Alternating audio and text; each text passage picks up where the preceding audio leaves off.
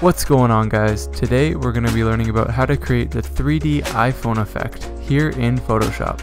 So let's get into it.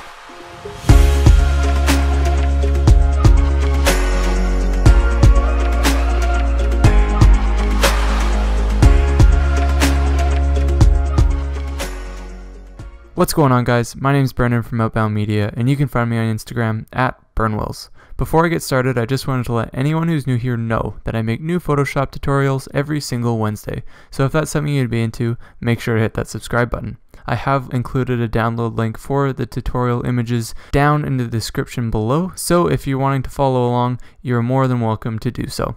So the first thing that I did is I went over here and I have already cut out my iPhone in hand. So all I did to do this is I just used my pen tool, cut around my hand, cut inside of the screen and then around the thumb here, and added it all to a layer mask. If you're unsure about how to use the pen tool, I will link one of my other videos down below where I explain everything that you need to know about the pen tool and other ways of cutting things out in Photoshop. Anyways, so once you finish cutting out your iPhone in hand, we're going to grab our move tool and we're just going to drag it into our other image.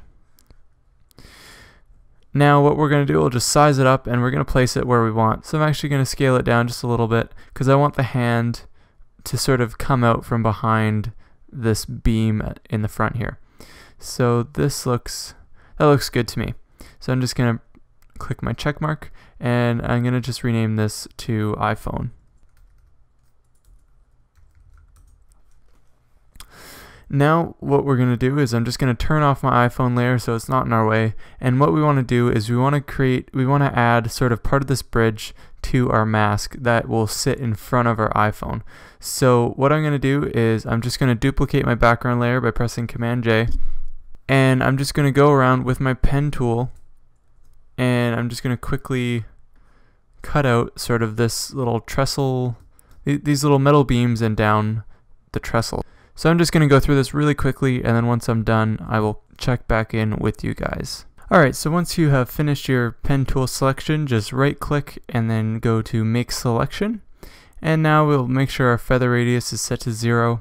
Click OK. Now with our background copy selected, we can just click our layer mask icon.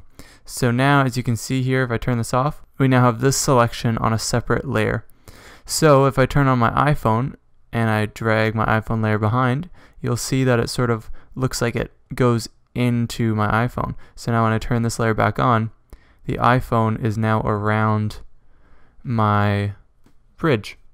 So the next thing that you might want to do is maybe you're not happy with the size of your iPhone and things like that, so I'm just going to play around with the scale of my iPhone. Sort of find something that fits a little better for what I'm looking for.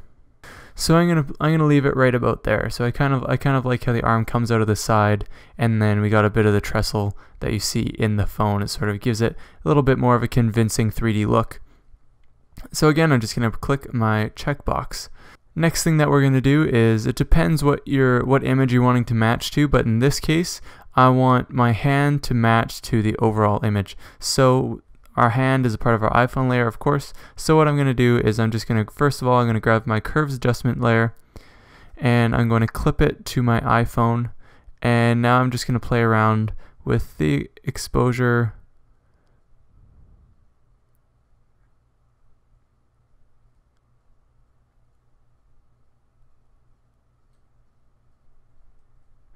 And then I'm also going to play around with the colors a bit. I'm going to add a little bit of blue and some greens.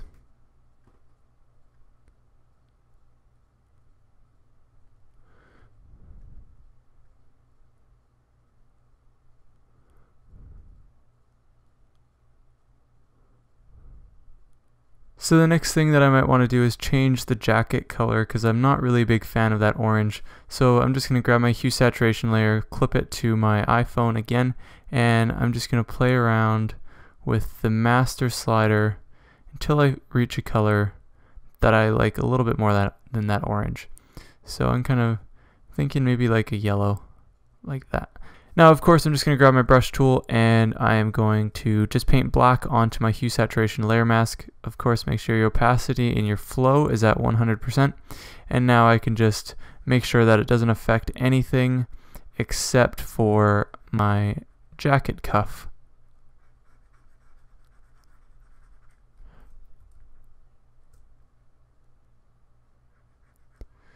Just like that. So now if you see, if I turn this on and off, you can see the color difference, and it sort of blends a little bit better with the overall image. Oh, missed a little spot there.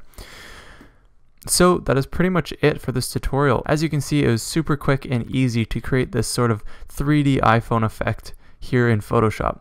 So to cover what we did, we cut out our hand and our iPhone from our original image, and then we brought it into the image that we wanted to create the 3D effect in. Then with our pen tool, we made another selection around our bridge to make it on a separate layer that we could put in front of our iPhone to give it that 3D effect as if the bridge is traveling into the screen. Next, we used our curves adjustment layer to make our hand blend a little bit better. Then we changed the color of our jacket cuff to vibe a little bit better with the overall image. So there's pretty much no limitations of how far you can go with this sort of effect. You could add sort of clouds, birds, whatever else coming out of your iPhone. I'm going to leave that totally up to you, and for now I'm just going to leave you with this. I'll leave all of that extra creative goodness up to you guys. If you did follow along with this tutorial, I would love to see what your images ended up turning out like. So when you upload them to Instagram, make sure to tag me at Burnwills, and I will absolutely love to see what you guys ended up creating.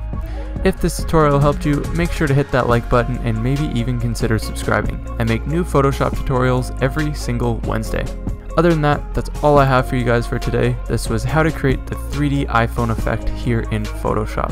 I hope you guys enjoyed this tutorial, and I had a blast sharing this technique with you guys. Again, my name is Brendan from Outbound Media, and I hope to see you back here next Wednesday for another new Photoshop tutorial. See you then.